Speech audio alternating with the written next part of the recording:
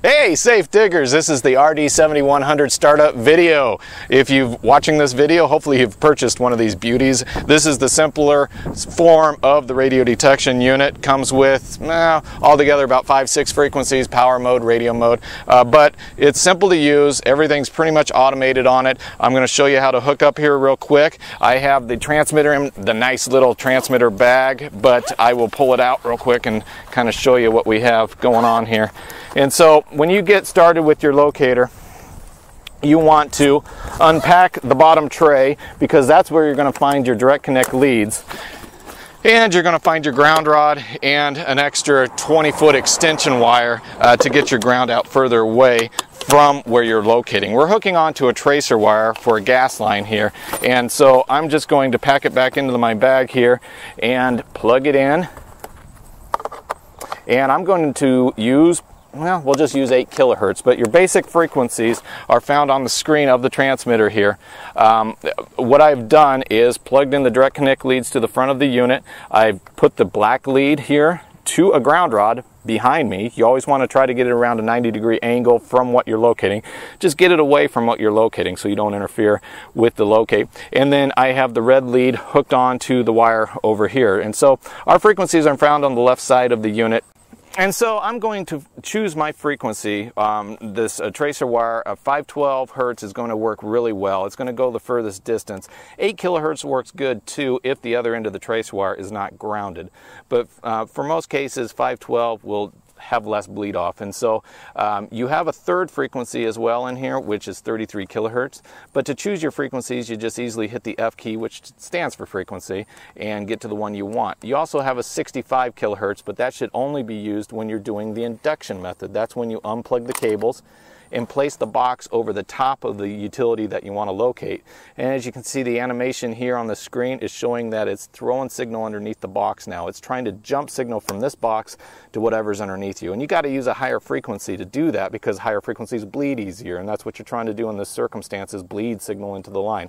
It's always better to hook up direct though. Hooking up direct will allow you to use a much lower frequency, and it's going to go a lot further because you're going to get a lot more power out onto the line. And the power rating is right here on the right side of the screen. And so I'm going to go back to, let's go to 8 kilohertz here. And you can see I'm on 1 bar of output. The output is controlled by these 2 arrows up and down, and 1 bar should always give you about 5 milliamps. If you're not getting milliamps and you're not getting volts, it's because you don't have the power turned up. You can see I got 0 bars of power right now, and I got 0 volts, 0 milliamps. If you turn it up to 1 bar and you get 0 milliamps and you're getting maybe 29 volts, it's probably because your ground rod isn't all the way in, or whatever you're connected to do your locate is not good. I'm just going to unplug the cable over here real quick from the wire, and you can see I now have 30 volts. It's kicked in extra voltage to try to substitute for the lack of continuity on the wire, and I have 0 milliamps. 0 milliamps means you're not going to get anything. You're not going to pick up a signal with the receiver at all. We want milliamps to go down that line, because that's what we're using to locate. And so 5 milliamps is enough to do, probably on this trace wire it will go a city block. If you're on a cast iron pipe, you're going to probably go about 100 feet. And so I'm going to increase that, increase that by hitting the up arrow here to 2 bars. 2 bars should give you 20 milliamps. That's enough to, on a tracer wire, to go probably a mile. On cast iron, you will probably go about 300 to 500 feet. And if I go to 4 bars, I will get about 100 milliamps. And on tracer wire, that should go probably 3 miles for you. And on cast iron, you should maybe get a block worth of locating done. And then if I crank it all the way up, it's going to try to go to 500. It won't get there because the resistance of the line won't allow it to, and the resistance of the ground won't allow it to as well. All your signal's doing, all these milliamps are doing, is going down that wire, returning back through the ground to get to the ground rod over here behind us. And it wants to complete the circuit. It's going the path of least resistance. And so when you go higher in your frequency, those milliamps kind of go all over the place to try to complete that circuit. When you stay low on your frequencies, we will get more of this 132 milliamps to travel the direction we want it to go. And so hooking up in the proper spot is important, because the lower frequencies will stay on that path. They won't bleed off. And so on this wire, it's probably best to use 512 hertz. But if the other end of the wire is not connected, 8 kilohertz is going to give you more milliamps. So we'll see the difference in milliamps here. We had 132 milliamps on 8. We'll go down to 512. I'm just pushing the F key to change frequencies here. And we will have less milliamps, 128, because 512 is having a little harder time traveling down this wire. More than likely the other end of the wire is not grounded, even though it's probably about 2 miles away. And so if you're staying close in proximity to the transmitter on your locate, you only need 1 bar of output. If you're going to probably locate more than 1 yard, get into the neighbor's yard, you would probably want 2 bars of output. If you're going to locate a whole city block, 3 bars will do that. And then if you're going to try to locate beyond that, you want to maybe go up to 4. But by staying lower in your power level, you're not going to bleed off as much, and you're going to conserve battery life. Your battery life is up here in the left-hand corner. And so you can see we have 2 bars of battery life, about 66% left of our battery. And this runs off of alkaline batteries, and 8 alkalines, but you can get the lithium ion rechargeable if you want, which will last a lot longer. It lasts about 10 times longer than alkalines and recharges over 700 times. And so the up-down arrows control your output. F key changes your frequency. I'm going to go to 8 kilohertz. I got 2 bars of output. I got 20 milliamps. The V key, all that does is change you from milliamps to ohms. And so if you think you have a break on the wire, you can ohm it out and see if there's a high resistance on there. Here we don't have too bad a resistance, and so that's kind of used also to verify what frequency you want to use. When there's high resistance, you're going to have to go a little higher in your frequency, but we're good here, and I'm going to use 8. And so with the receiver, the first thing I do is match up my frequency, turn it on, and then match up my frequency. My frequencies are found on the bottom left-hand corner. I'm on 33 right now, so I'll hit the same button, the F key for frequency, to get to 8.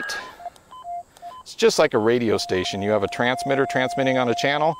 You got to tune to that channel in order to pick up the broadcast. And so I'm on 8 kilohertz right now, and then I will start my locate a good 10 or 20 foot away from what I'm hooked to right here.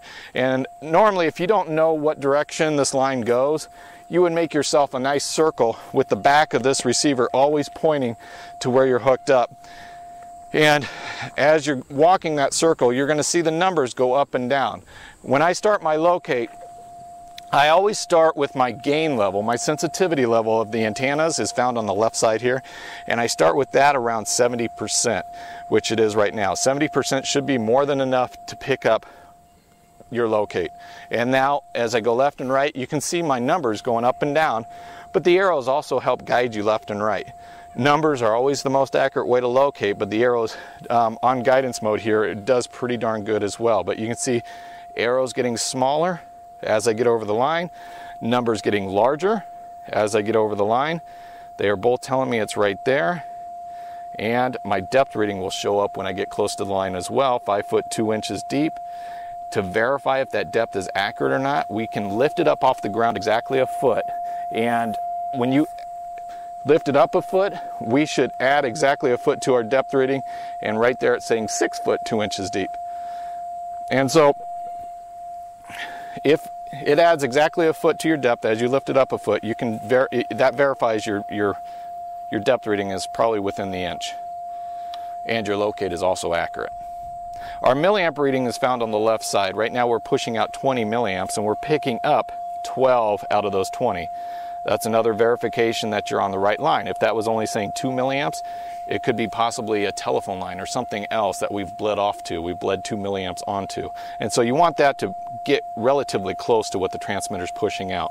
So if we had 2 signals out here, if we were picking up a line here and we were picking up a line over here, the best thing to do is measure your milliamps on both of them. Whichever one reads higher in your milliamps is your target line. That's the one you want to probably paint out.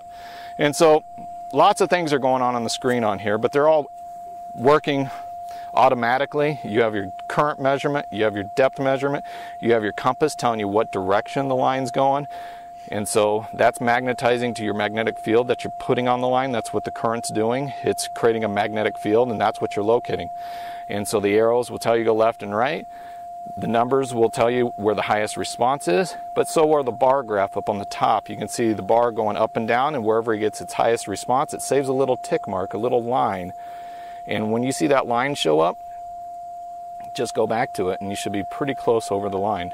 You can also just look for your shallowest depth reading. You can see I have a 5 foot 3 inch reading right there, and then you see how it gets deeper as I get off to the side, and eventually it just disappears. So wherever you get your shallowest reading when you're going left and right, which is right about there, 5 foot 3, that should be directly up and down from the line. So 5 foot 6, when I get too far, right about there's 5 foot 3. So pretty simple. Now I will go ahead and just continue my locate. As I continue my locate and get further away from the transmitter, I'm going to lose current on my screen here. My signal is going to get weaker. And when my signal gets weaker, my numbers aren't going to go as high on the screen. And when you need to increase the sensitivity of the antennas, just hit the up arrow on here. Just increase it. So now I'm at about a 75 instead of a 70.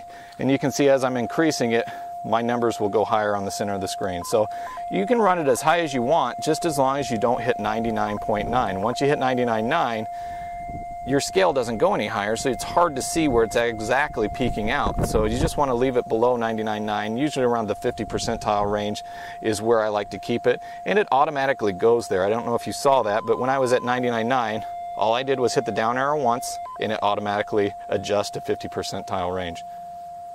And now I can see exactly where the peak response and the null response is right there. A couple other things on the locator. You have an antenna configuration. That's your last button on the right side. And that chooses how you want the antenna response to be. The first one is your peak response. That's the big hill icon. And that's a very accurate response. That's also a very quick response. You can see it's going up and down.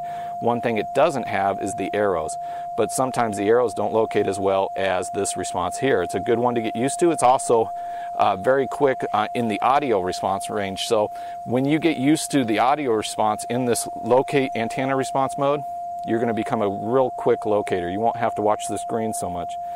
Now if I push this button, it's going to go to a peak and a null response. That's what that icon there is. It kind of looks like a spider with only 4 legs.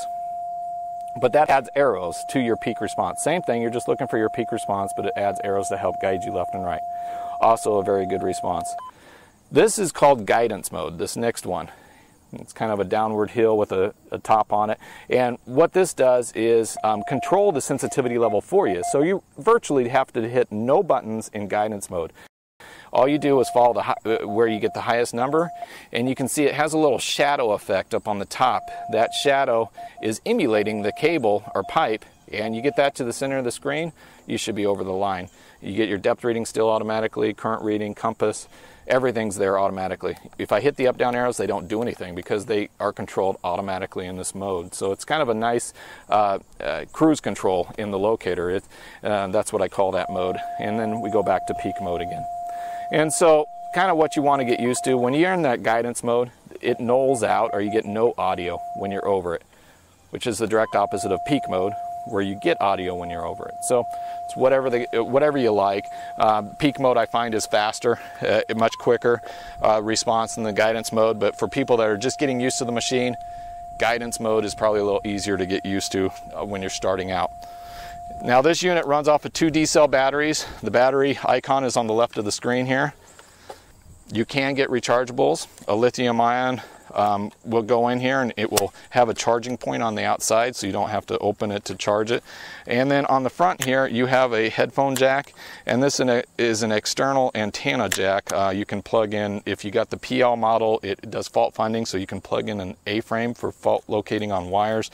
You can also get a submersible antenna, a stethoscope, and other accessories for this. And so that's the RD7100 series. If you want to watch other videos on this, you'll always find the videos on our website, subsurfacesolutions.com, and inside the battery compartment for our customers, we normally always have that listed, our website listed, and our telephone number listed right there, so you can call us with any questions at any time. So thanks, Safe Diggers. If you have questions, give me a holler.